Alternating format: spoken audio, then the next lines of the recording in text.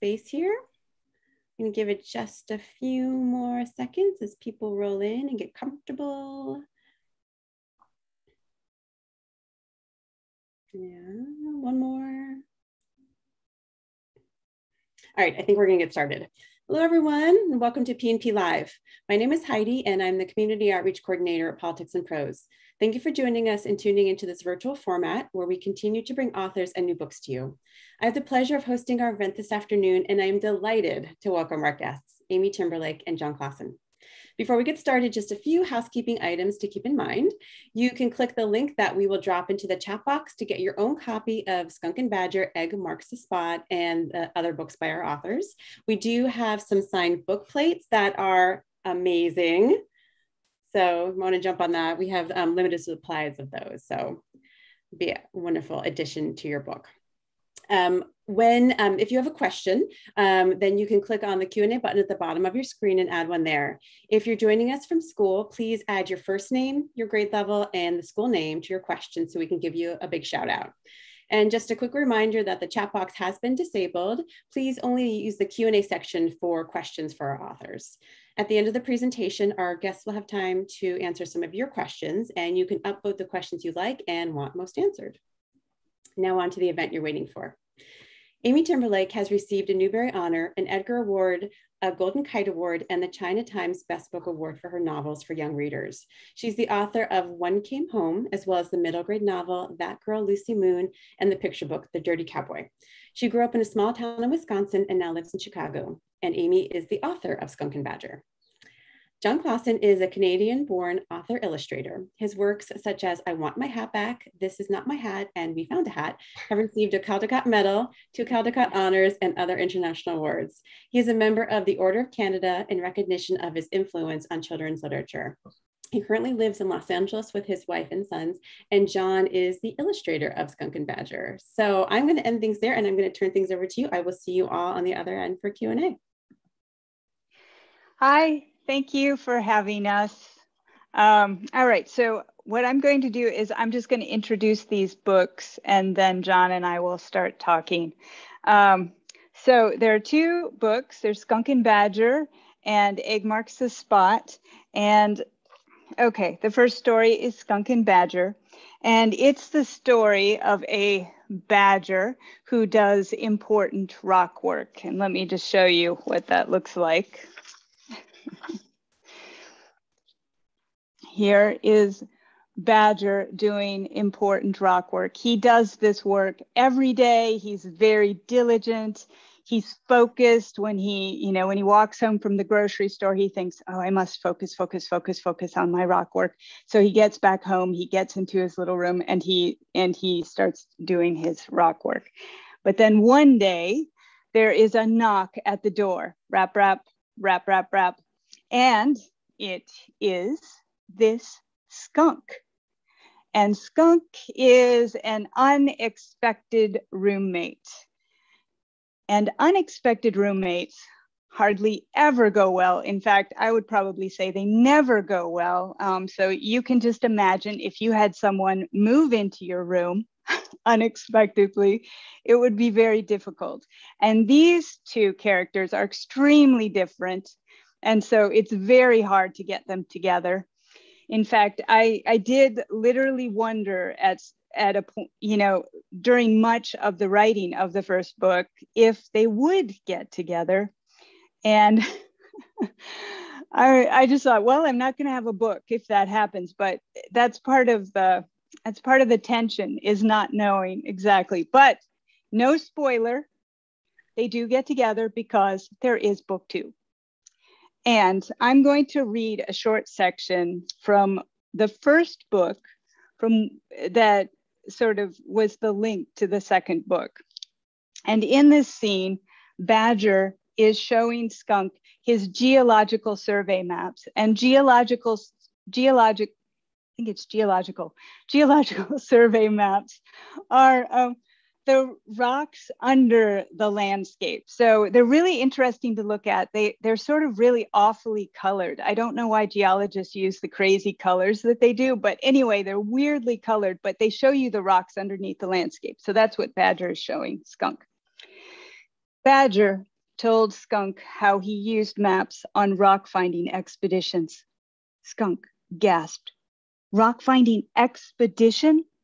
What is that? Badger explained about how he camped out. Under the stars? Interrupted Skunk. Technically, yes, but with a picnic every day? Interrupted Skunk again. I guess I do eat outside. Skunk hopped from one foot to the other. What else? What else? So Badger explained how clues in the landscape led to a particular rock. Skunk slapped his paw on the map, like X marks the spot? Sort of, yes. Then Skunk turned and said, Badger, what are we waiting for? So they don't have to wait very long because guess what? Egg marks the spot.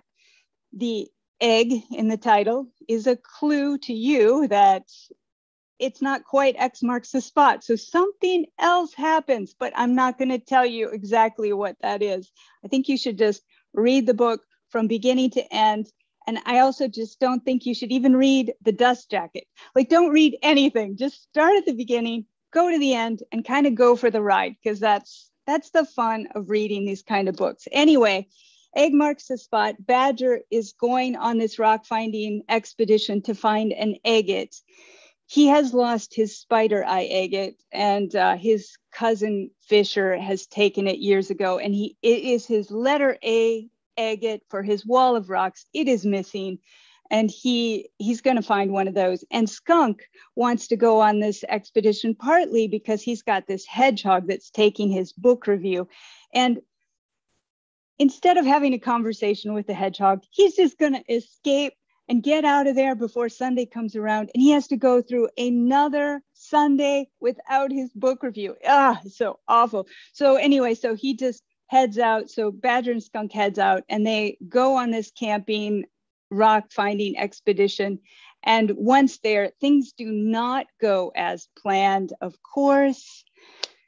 And there are betrayals, secrets, lies, and you should just read the book and find out what happens next. So that is the introduction to the two books. Take it away, John. What do you want to talk about? I think that was pretty good. I'm not sure what else I have left to talk about. We can talk about the drawing though a little bit if we want to. Okay, that would be great. All right. So I did the drawings for this book, and how that works is that, well, sometimes I think I will get sort of ideas from Amy before the book is done, right? You'll send me like, things like they camp in this book, or there's going to be this in this book. And so I can get ready and think about those things without having the story all the way done. And so you can think about a book cover. I think that happened with this one, right? Where you're like, they're going camping and there's going to be forests and lakes and things like that. And you knew more of the story than that, but just to get me ready to sort of start thinking about that stuff. Yeah, I think I said it's going to be outside and there's going to be trees. Right. And John, I think you're going to love the trees. Anyway, right. I like your trees. I like drawing insides of houses. And so the first book was fun, but I also really like drawing trees. And so I was very excited for the trees in this one. And then, so when the book is finished, when Amy has it finished anyway, then she sends it to me and I will start to pick out pieces in the book that I want to draw. And so I'll read through the book and say, oh, this scene would be really fun to draw, or we should probably get a picture of this so that they can see what that might look like, or something like that. And then I'll do a whole list of just words like that to be like, this page I want to draw this, and this page I want to draw this. And it's usually a lot more things I want to draw than we have room for or time to draw. And so then we have to go and pick the ones that we're for sure going to do. And then I will draw those things. And that's what goes in the book. And I also do the covers of the books. So I do the drawings for the jacket and sometimes usually the lettering and stuff. And so I can show you sort of how this goes if you want. I can share my screen and we can look at this a little bit. I will share my screen right now. Oh, 1 second. Okay, we can go to that. That's okay. Okay, so that is a painting by a Canadian painter named Tom Thompson. He's one of my favorite guys. It's a long time ago, but he would go out to the lakes and paint, and he would canoe around and just had the craziest life painting out there in the middle of nowhere. But this painting was one of my favorites by him. It's very small in person. It's only like that big. But as soon as I heard that there were tents and stuff, I thought of this painting, and I basically copied it for the back cover of this book. You'll recognize. If you go see it, we can go to, hold on, I'll go and find it. Well, this is the rough. Let's go to the final and take a look. So there it is, way in the back. If we zoom in and go over, is the tent on your screen, Amy? Are you seeing the tent? Yes. Yeah. Yes. So there's yes, our yes. Tom Thompson tent right there. I took the colors down a little bit because I'm not as brave as Tom is with colors, but that's his tent. That's also Badger's tent. It is Badger that sleeps in the tent, right? I think. Yeah. And so this cover, this kind of artwork, we start with, it doesn't go to this right away. The first thing we want to see is a rough of this. And so this was the rough of this. I did it all on the computer when we do a rough because it's easy to change. The final isn't done in the computer mostly, but the rough is done with the computer. And that's the drawing here. And it's pretty close. You know, some of the lines are a little rougher, but everybody is sort of where they ought to be. And then you put, you know, this guy was, or our guy in the middle on the spine isn't quite figured out. He's still kind of rough. I think he was added near the end, and so he looks a little bit like that. But a lot of the stuff is pretty well there. And I think initially we had a pickaxe and a shovel next to the names, or next to the title, to try and get something new in. But then when we finished it, we thought, oh no, let's go back to the other things we had in the first cover just to tie it all together. And so after this is approved, after everybody likes this, then I have to do the final. And what the final looks like at first is like this, where this drawing is done on a piece of illustration board, which is sort of like really heavy paper. It doesn't bend or anything, because I do this with a dip pen, and a dip pen can get really wet and if you put too much water on a piece of paper, it gets crumply. And so I try and use something really heavy, like almost a piece of cardboard to draw on. But all of these lines were done with a dip pen that you dip in a little inkwell, and you scratch your pen on the piece of cardboard. And so you get a nice little scratchy line with it. It's hard to get that with any other kind of tool. But what happens is, you can see sometimes you move your hand and a little bit of ink gets smudged, or there's just little accidents that happen that I usually really like. You can see it over there too, where just a bit of ink gets smudged and I have to go in there and clean that up afterwards. But you just get a really nice, sometimes the ink kind of bleeds into the other lines and sometimes it doesn't. You get a nice bit of accidental stuff that happens with this. And it's really fun to draw with this stuff. It's hard to get a line you don't like with a scratch pen. A lot of people, if you read like graphic novels and comics, they like to ink this way too, on top of color sort of stuff. It just gives a really nice line, and it's very relaxing to sit there and scratch all day. And then if you go to the back cover, you see what I didn't draw. The tent, I knew I didn't want to outline the whole tent because the tent was going to be lighter than the background, and I didn't want an outline around that. For whatever reason, I just didn't want it. And so you only draw part of it. You draw the doorway and you draw the little stakes and the fire, but then the rest of it I left blank, and I could draw it with color later, which is what we're going to see. So the color bit, here's our color. Can you see that okay, Amy? Is the color on there now? Yeah, no, it's great. And so this is our final cover laid out the way I would do it before it gets wrapped around the book. And so we go to our tent over here, and we can see sort of what I was talking about, how there's no outline around the tent. It's just knocked out with color. It's just a lighter color, but there isn't that outline like there is everywhere else. I don't know why I do that sometimes. I just like leaving the color to do the job more than the outline sometimes. It makes it interesting for me. And so, but all of that ink work that you saw is now on top of this color that we did underneath it. I did the color mostly with markers actually this time. I have markers that are sort of nice and soft, and they give sort of straight lines that you can see. It's hard to get that with a brush. I'm not very good with a brush, and so I like to use markers or something I can hold that's a little bit more solid. And so this was all done with markers. And then the letters I drew too, and we can kind of see, you know, you can move those around, and we can even do, let me see if I can move this. We can sort of, oh wait, it's all gonna go away for a second. There we go. We can take away some of the color. Most of these covers have a big yellow overlay on it. So there's the underneath cover. Underneath all of our covers is a bigger drawing. And then on top of that, we do a yellow overlay to just sort of push it down. The covers don't look very yellow, but there actually is a big yellow color, because if it was just white, it would look too harsh. White looks too white when you print it. And so you kind of want to push it back a little bit. But then you can see all the trees in the top underneath the lettering and everything. And you can kind of see even what a difference that makes. And there's different adjustments you can make to the drawings to make them darker or lighter. There's many, many things you can do to change your colors around. And even after you've drawn the markers and you've drawn the inks, you can change everything in a computer afterwards. It's a very fun way to work because you can make all sorts of accidents on the paper and then bring them into the computer and fix them or change them or do whatever you want. And it's a great way to work because you get to be all messy at the beginning with all your inks and your markers and everything. And then you kind of collect all that mess and you can sort of move it around and change it, but keep it looking kind of messy in the final. So that's the cover for Skunk and Badger. That's how that works.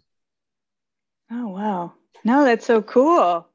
All right. And I'll just give you so if you want to see that full thing, you just remove that dust jacket and then you can see it. All right. Which is really, yeah, that was really fun to see. I didn't know about the dip pen at all. So yeah, cool. The dip pen, I like it a lot. And it's, I'm not super good with it. There's a lot of fixes I have to do. And some people are really good. You know, when you see old lettering on like letters or certificates or something like that, that was all done with a dip pen too. It's all fountain pen. Some people are beautiful with it and they can control their hand. I'm all shaky and I have to just sort of scratch away. And people have different styles with it. But if you ever get a chance to use a dip pen, you should try it out. It's very fun. Oh, it does sound fun. People call them a nib pen. You can buy them in art stores and stuff. They're easy to find. Oh, that's great. All right. What else would you like to hear? Anything?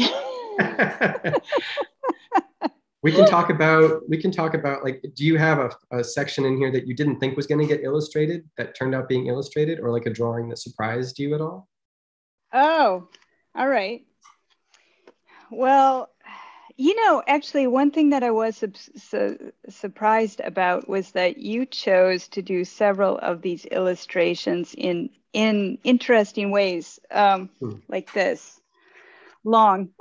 Oh yeah. There's several of these, and I just thought, oh, I think Jon wants to do that, like that long. I don't know, but I mean that was something I noticed. These two, this one too. Oh yeah. And well, lakes are big and wide, right? When you're standing at a lake, it doesn't feel like a tall picture. It feels like a wide picture. Yeah. And so you want to stretch out. And books are so fun because when you're inside a book, like on a cover, you're dealing with a tall image mostly, although I've squashed it down to a wide picture with this bar. But when you open the book, you've got twice as much space as you would ordinarily. And it feels really fun to stretch out and get wide with it and show, like in that picture, Badger's throwing something into the lake. And so to show both Badger throwing and the splash from the throwing, that would be hard to show in a tall picture. You'd have to sort of show Badger at the bottom and then maybe the lake at the top of the picture and show the splash. Whereas if you stretch out, it's very clear. You can sort of separate them and divide your action up, and it's much easier that way. I was really glad they wanted that. Oh, I'm really glad you explained that, because I hadn't thought of it, because I don't I don't visualize that way exactly. Because when you're using your imagination, you can just stand at an edge of a lake and toss something in, like you can see how it would be. But if you think about it, even like in terms of like if you were going to take a picture with your phone of someone throwing a rock into a lake, right? That's probably an easier way to think about it for a kid or someone who doesn't draw very often either. Is that if I was going to take a picture of you throwing a rock into a lake, and my phone was up, not sideways, and I wanted to get the splash and you throwing it, I'd have to get it just right. And everything has to fit in a tall picture. It'd be really hard. And you might be blocking the splash with your body, who knows? But if I turn it sideways and I say, throw it sideways, there's a much better chance I can get both the splash and you in the picture. And so you do the same thing with illustration. You say, well, should I turn the phone sideways or keep it upright? And you just try and think of what you want the picture to show. Sometimes if you want things to feel scary and tall, like for instance, we have that picture of the two cats, and it's a color picture. Or even the cave one. I just passed the cave one with Badger in a cave. So this one, Badger's in a cave. And it's not a scary moment, but it's kind of a scary moment. When you go into a cave, you feel sort of small in a cave. And the moment is supposed to feel that way. He's in a new place, he doesn't know. And so you make Badger small on the page and you put big things above him. A big heavy shape is above him. Even just as a very quick, the first time you see that picture, you want that feeling to be the first thing you feel. Even if you don't really know what the story is, we can tell that Badger's feeling small and is kind of curious, and maybe he's in danger a little bit. And so you can just think about that when you start the picture. You think, well, Okay, then that means a tall Mm. picture. Badger's small at the bottom, and there's a big thing on top of them. That's the very basic thing about the drawing. And then you draw that, and you can get very detailed, you know, with the rocks and everything like that. But the main idea is that Badger is small and the cave is big. So what's the best way to show that? And that's most of what illustration is. It isn't in the small little fine details. It's in big decisions. Like, we want Badger to feel scared here. And so how do we, if he was very big in the picture and he looked powerful, which Badger can feel that way, it wouldn't suit the moment. He wants to feel scared in the cave. And so we have to choose the drawing to do that. Yeah. All right. So let's take this one then. Right. This is the opposite. These are scary characters, but you're still a tall photo. Yeah. Or tall illustration, sorry. The idea here, I think if we had made those guys too big, first of all, there's three of them. And so there's sort of a wide composition, right? If it was just meant to be one scary character, you could make them tall. But here there's three, and so they have to fit in a tall picture. And so that's about as, you know, they're pretty close to the edges, both those cats. And so that's about as wide as we can make them. But also, they're supposed to be kind of big house cats, which I thought was really funny, right? Like, we're reminded about how big everything actually is. These aren't people-sized animals. These are small animals. And also, they're coming out of dark trees. They're coming out of the shadows, and they're almost part of the shadows. They darken back into the shadows. They're comfortable back in the shadows. They're part of the shadowy feeling. And so, and they're the same colors almost. It takes you a minute to see that they're there. They're sort of, cats, when they hunt, they can sort of hide behind things and camouflage, and, you know, you don't know that they're there. And so all of that felt like it fit. We weren't going to make them feel as scary as we could if we sort of looked up at them and they were big. But I didn't want you to think that these were elephant-sized cats either. We had to have the room to sort of realize what they actually were. And so you sort of balance it. You don't want to make them feel too small, but at the same time, you want to put a scary bunch of shadows behind them as if they just came out of there. Yeah, okay. That makes sense. There's a lot of rules, and then you break a lot of rules, I guess, is the feeling. Yeah, you know, I mean, it is really true that there's a lot of weird, I mean, even for me, there's a lot of weird animal realism in these animals wearing clothes. By the way, I've changed the genre of, I now call this the animals in sweaters genre. It's like what I'm calling it. I'm like, it's for your illustration of Egg the Spider. Because I don't really like calling it the talking animal genre. I think animals in sweaters is kind of more loving, because that's actually sort of how I feel about the whole thing. But anyway, I guess what I was going to say was that there's a lot of realism in terms of animal sizes, in some ways, in my head, you know, that well, there is. I mean, even on the cover of the first one, we talked about this, but if you look closely at the cover of the first one, Badger and Skunk are in the doorway, but look how big the doorway is. The door handle is above Badger's head. When a grown-up is standing next to a door, the doorknob is by their arm, right? You reach down to turn the doorknob. But here, Badger would have had to almost jump to reach that doorknob. He's still animal-sized in a bigger world. And that was a decision. I don't think we talked about that very much, but to me, it made more sense for some reason. And it's often how kids feel too. It's how I felt when I was a kid. Nothing was built for me. I had to reach up to open a door, or you have to reach up to reach something on the shelf, or someone has to get it for you. And there's a feeling to animals like that in people houses, where they can't get it. Hi, you two. Hi. Great, thank you. We are working on 35 questions from our audience. Wow, so guys. we're gonna jump on in. Right. Thanks for everyone who has submitted questions. There is a chance we're not going to get to every question, so we're going to try to get as far as we can. And if there are questions you really want answered, please go ahead and upvote them. So we're going to go and get started here. Okay. Let's see. Our first question is from Christian, a third grader at Barnard Elementary School. He asks, Amy, Timberlake, and Jon, did you need to research skunks and badgers before working on these books? You want to go? Yes, I have an Audubon guide to mammals, and I definitely look up every animal, and I think about how big they are and how long they live and whatever I need to know. So yes, absolutely. Yeah. John, how I about do you? a little bit of research. I do sort of half and half. For my own books that have animals in them, I actually don't on purpose do research because I sort of like the idea that, if I have a deer in my book, I said, well, I saw a deer on TV a few times. I might even seen one in the wild a few times. What do I remember about a deer? And your memory of a deer is actually really interesting. You've sort of taken things away from that memory, or some things have blurred that you have to fill in.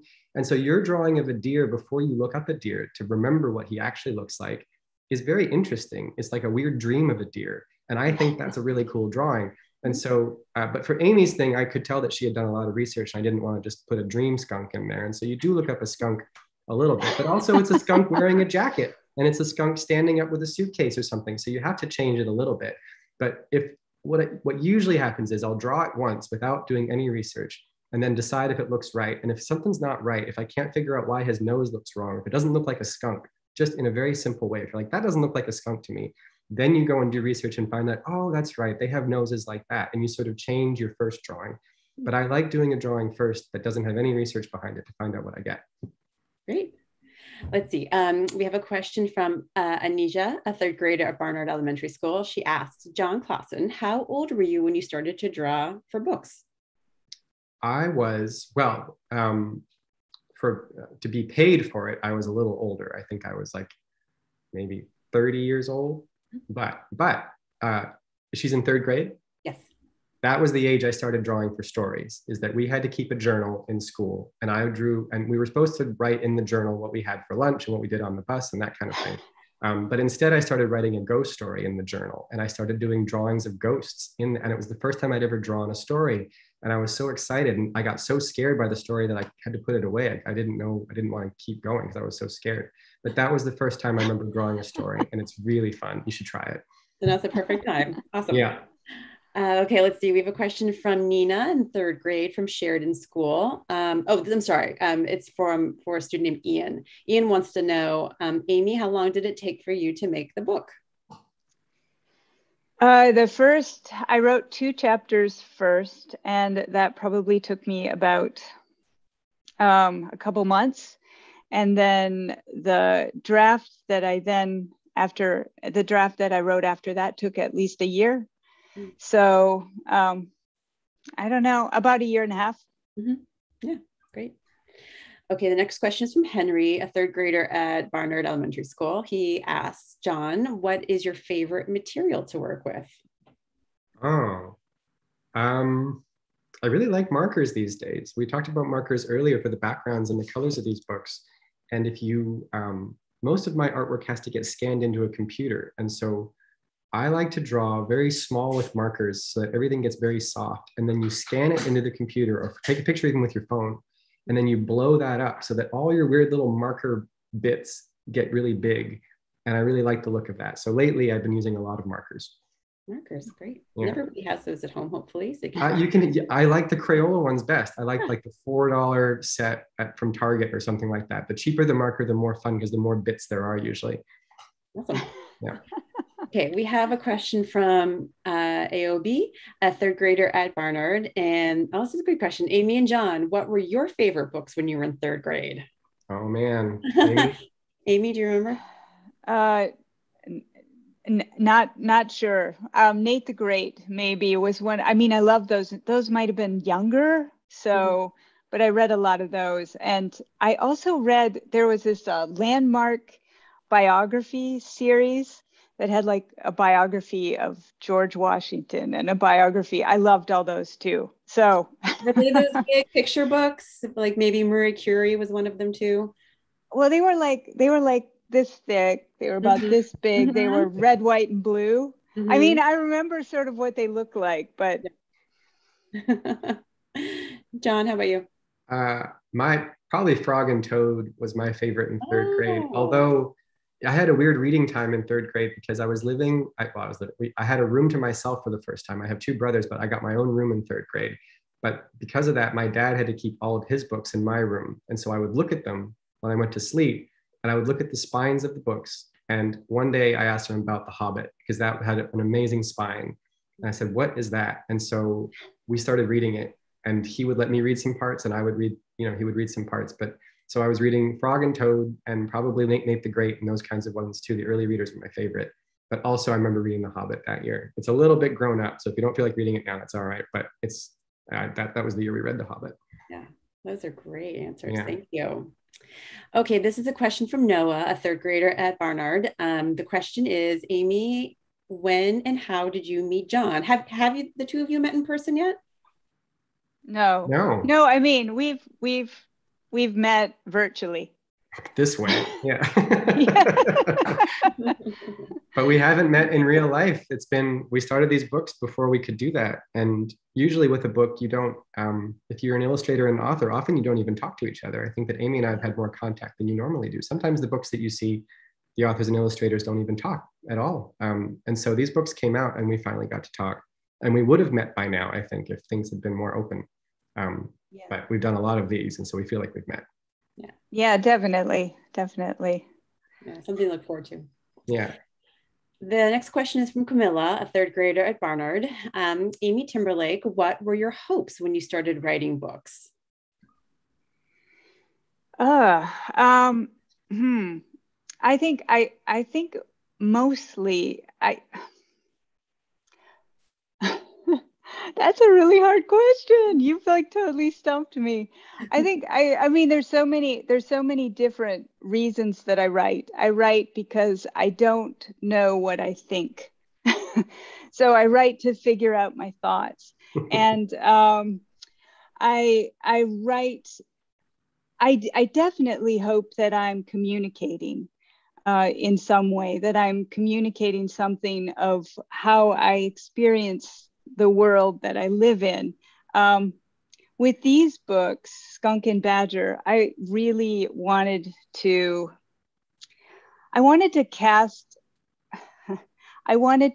sort of cast a vision for how I hoped, in a way, I wanted to tell a good story. Let me just say that is the number one thing. But the world is sort of the world that I really hope we don't forget about. Because there's a lot in this world that I love. And so you're seeing a lot of the things that I love about being alive and being in the world. I love bookstores, and I love that there are chickens that are different. And I love that, there are skunks and badgers, and that skunks spray, and that's annoying, and it makes you feel alive when you smell them. So that's the kind of thing that I'm hoping to do. And then I'm also just hoping that people read the stories and that they read them to each other and they try to make funny sounds. And I don't know. I often feel like there's a part of me that is like the bouncing ball in a room. If you put me into a room, I'm the bouncing ball, and and I'll just be the skunk kind of crazy person. So anyway, I guess that's a long answer, but there's just so much. And and I think because who I am, I almost can't communicate without writing it down first. I mean, speaking is not my first thing. My first thing is actually writing. Thanks for having us here on Zoom. Yeah. I know, I don't know what to do. Here I am. You've caught me. No, that was a great answer. And I think there's so many delicious details in this book that people will start paying attention, like when they go outside in nature, like all of the rocks and the trees and just everything is nature. It's such a, the second one especially, it's just so special that way. So job well done. Yeah. Thank you. Yeah. The next question is from Nellie, a third grader at Barnard. Jon Klassen, what do you like to draw on your own? What do you draw for fun? I draw like really simple things these days, like very simple things. I actually try and remember sort of the things I used to try and draw when I was your age, and I try and draw them again. It's really weird. I don't know why I do that. Maybe we're all just really stressed out these days. We want to go back a little, but I like drawing very simple trees and very simple houses. I drew a pair of boots the other day for no reason, but they were just like, they looked like upside down mittens. They were very simple. When I like to sit down and draw for no reason, which isn't very often. When you have a job drawing, you're usually drawing for something else, not your own thing. And so every now and then when I draw for myself, I find it's very, very simple. A house or a barn or a tree and just a shape, like not even that there's lines, it's just a shape. I'll show you a tree. Hold on, I'll show you a tree I drew. Yay. Actually, John, while you're doing that, another question, a Yoel from, oh no, sorry. Another student, I'm totally lost their name. Do you like writing or drawing better? Because you've done both. Mm-hmm.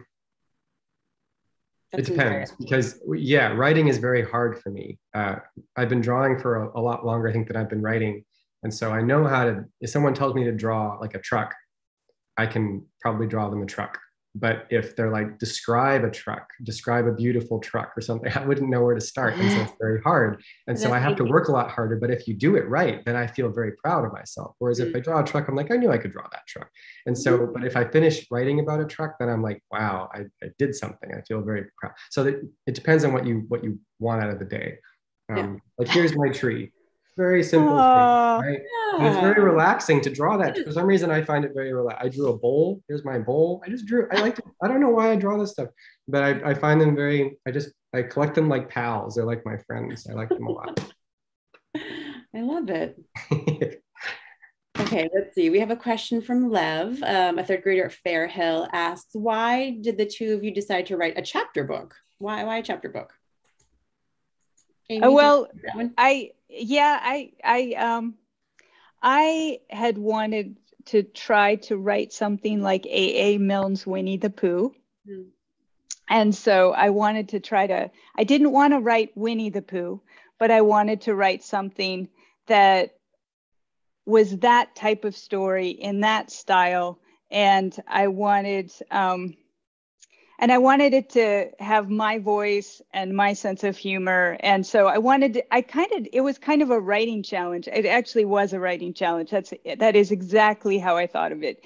I thought of it as, oh, this will be a good thing to try to do. Just see what happens. You've never tried to do this sort of thing before.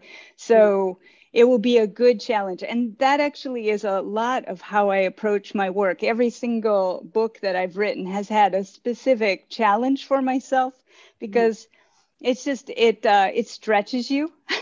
So it's, so you think, I haven't done that. I want to try that. And let's just see what happens. I'm not thinking I'm going to succeed at all, but I want to try it. Yeah. Yeah. Well, this is a good question from Fairhill, third grade, Tammy at Fairhill, third grade. They want to know, is it fun to make books? So did you have fun making this book, John? Yeah. I mean, it's very fun for me because Amy solves all the problems. I just have to make it look kind of as pretty as I can. So my job is very fun with this because the book is already so great. I think what Amy talks about being sort of scared of doing it or not knowing if you're going to do it right, is very scary when you start a story or a project. Like, am I going to do it? Is it going to be okay? Am I going to do it badly?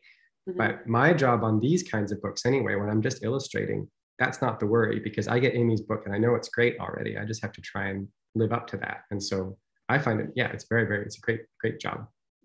Well, one of the funny things for me about that whole thing is, and John, I do want to say that I do not think of exactly but okay, since John has been on this project, it's really funny. I'm writing along. I am not thinking about, okay, here's what it is. I'm writing along and I write this crazy scene. I'll write a crazy scene and I'll go, I have no idea what John is going to do with that. And then I start laughing because I think, oh my gosh, I think he's stuck. He's stuck. But I know John in a certain way, I know John and I go, John will figure out a way out of this, but I have no idea how he's going to do it. And then I just start laughing. It's like this little he. I will do the same thing. I'll be reading the book, especially this one, the second one. I remember reading the book and thinking Amy, how am I going to, she just kept adding things to this crazy book. And I was like, I've never drawn that. How are you? It's like you're passing me some crazy note, be like, go for it. See what you can. And I'm just like, well, all right, this just got much harder and harder and harder. Yeah. But it was so fun. It was so fun. I Good. knew Jon would solve it. I knew Jon would solve it. I was like, he's going to solve it and I'm not going to know. But I just thought, oh my gosh, it's so crazy. Challenge. Accepted. Yeah. Elizabeth wants to know, and I don't know how much you can tell us about this. Why does Skunk have such a big backpack on the cover? Amy? How much can we say about that? Well, let me just say that Badger and Skunk have different packing styles when thinking about camping. And if you read the book, you will find out. Well, all right, here's what I will say. You remember I read you that section from page 54 in the first book where Skunk says, picnic every day. If you are packing for a picnic every day, you are planning for a different camping trip than Badger is. Yeah, exactly. Let's see. A question from Aaron at Barnard. Jon, what is your favorite painting? Do you have a favorite painting, and what kind of art do you like?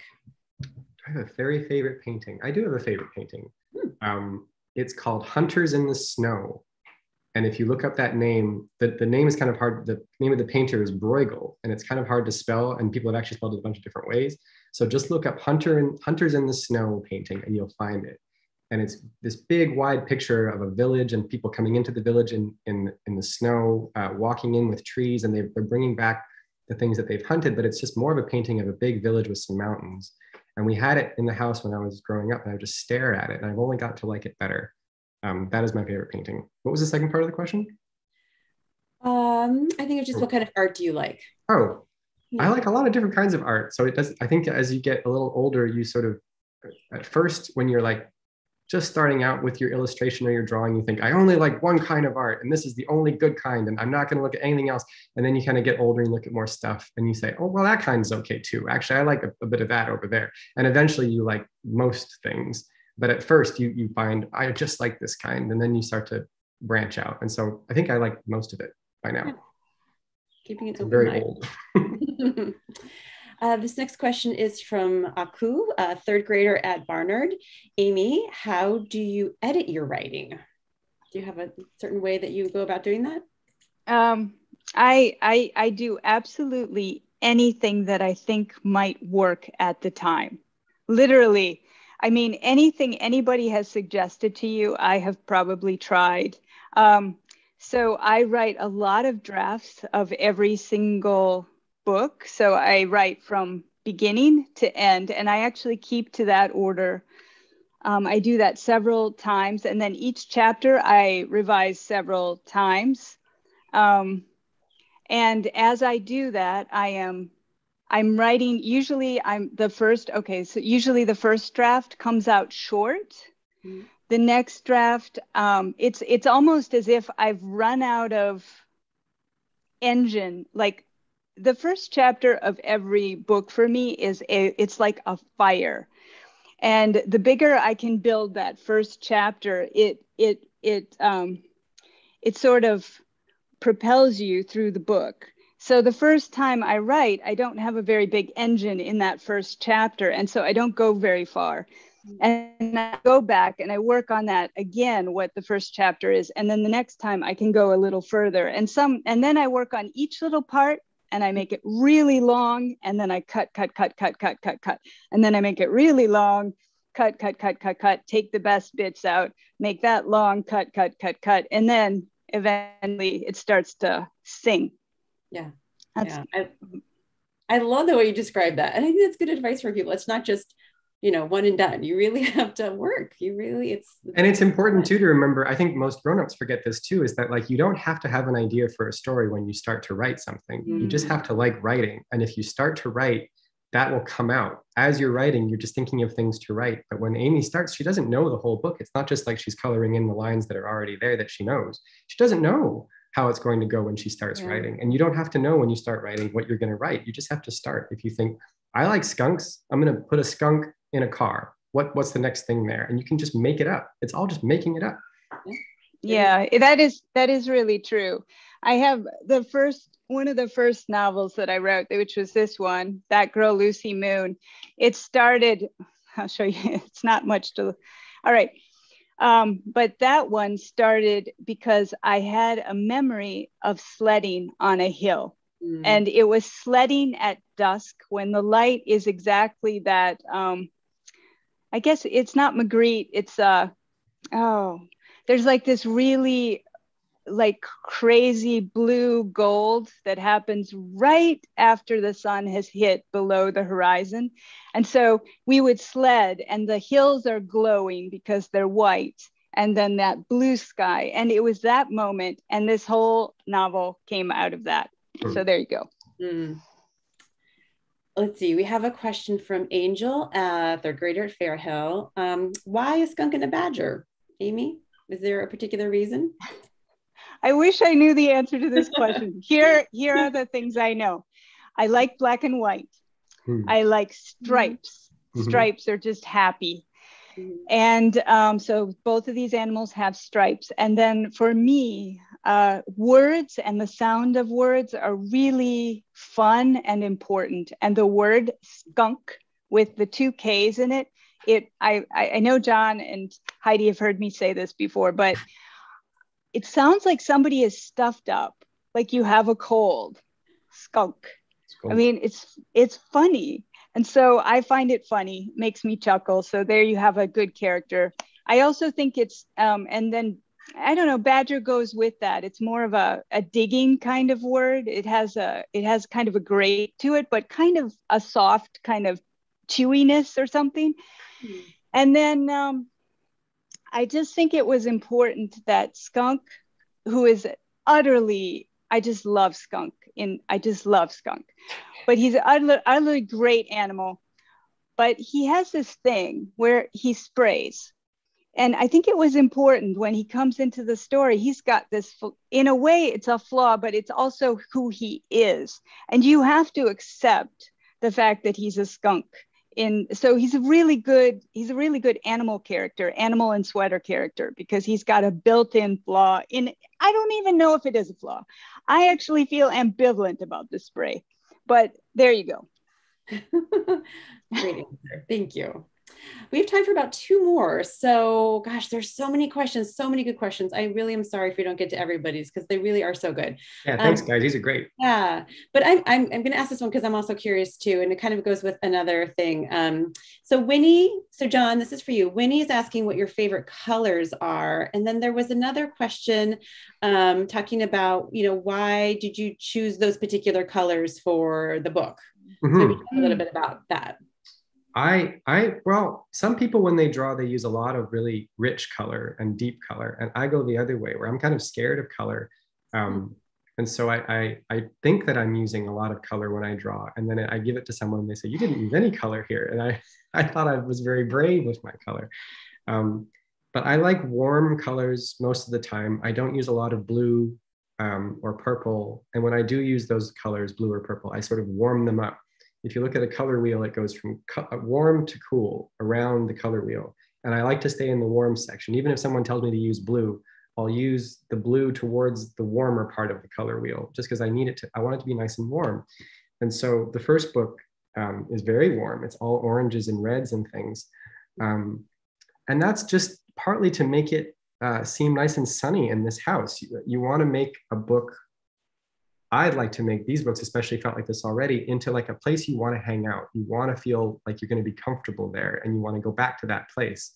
And the best way I can think of doing that is to make it look like it's nice and warm there. There's a good, strong sunlight coming in the door. There's that feeling of like an afternoon in your house where you're sitting by the window and there's sun hitting you and there's long shadows. And if we had done that with like blues or greens even, it would feel colder. It would feel like maybe a cold day. And so if you use warm colors, it's going to feel like you can feel the warmth of it. Because we're outside in the other one, and it's more like fall, they're wearing sweaters and things. So you want it to feel a little colder. And so we got a little colder with the colors here. There's a bit of blue where the lake is. There's some greens in the trees and stuff, but even the greens are sort of warm and the shadows are warm too. If you look on Badger's sort of shadow, shadows are usually blue, but I made them warm just so we could still feel like, they're not uncomfortably cold outside or anything. And so my favorite colors are almost always browns and greens and sort of warmish colors that don't get too strong. If color gets like really strong, I get scared of it. I feel like it's going to print really strong and it's going to look too weird. So I always push it back. So that answers that question. Great, thank you. Yeah. So we're going to end on this question. And Jon and Amy have heard me ask this question before, but it's coming from a student, so it's okay for me to ask it again. So Slalo wonders, this will be your last question, like I said, if you had to choose a character from the book, would you be Badger or Skunk? Amy, what are you feeling today? Are you is it a Badger day or is it a Skunk day?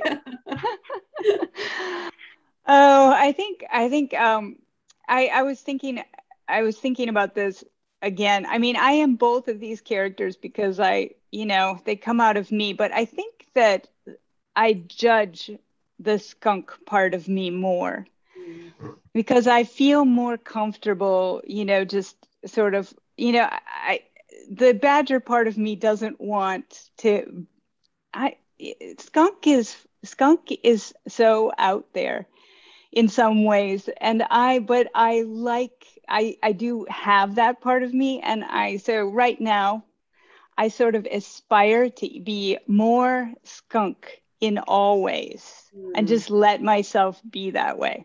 Mm-hmm. So there you go. Because I mean, he's great. He's utterly great. So I like Skunk. Yeah, Skunk's the party. Yeah, Skunk is the party. Yeah. Jon, how about you? What kind of day are you having? Yeah, I think it's close to the same answer where it's like you sort of want to be more like Badger, who's kind of quiet and reserved and he's got his own thing. And so he just wants to be left alone to work. And there is that feeling a lot. But then I think that if you get into a room with other people or you go to especially these days when you're not used to it, and you would see a video, if you see a video of yourself at a party and you think you want to be the Badger who's quiet and sort of smart and everything, but then you would see a video of yourself, you think, I'm a skunk in this room. I'm bouncing all over the place. Look at me. I can't shut up. And so I think that it's okay to feel like you have both of these in you because there are different days. Today, there's probably more of a Badger day. I'm a little tired. It's been a long week. But yeah, there's some skunk in there for sure too. Awesome. Well, thank you two so much. It is such a pleasure that I get to do this twice. We're so happy to see you. We're so glad to be here. Wow. So thank wonderful. You for having us. Thank you so much. And for everyone who joined us today, all the amazing questions from all the kids and the grown-ups, thank you so much. And you can still, if you look in the chat box, you can see a link to buying the books. Please do that as soon as possible. And you have this amazing book plate. So yeah, and really, I hope the next time for the next book, we get to do this in person. So that's amazing. Yay. Yeah.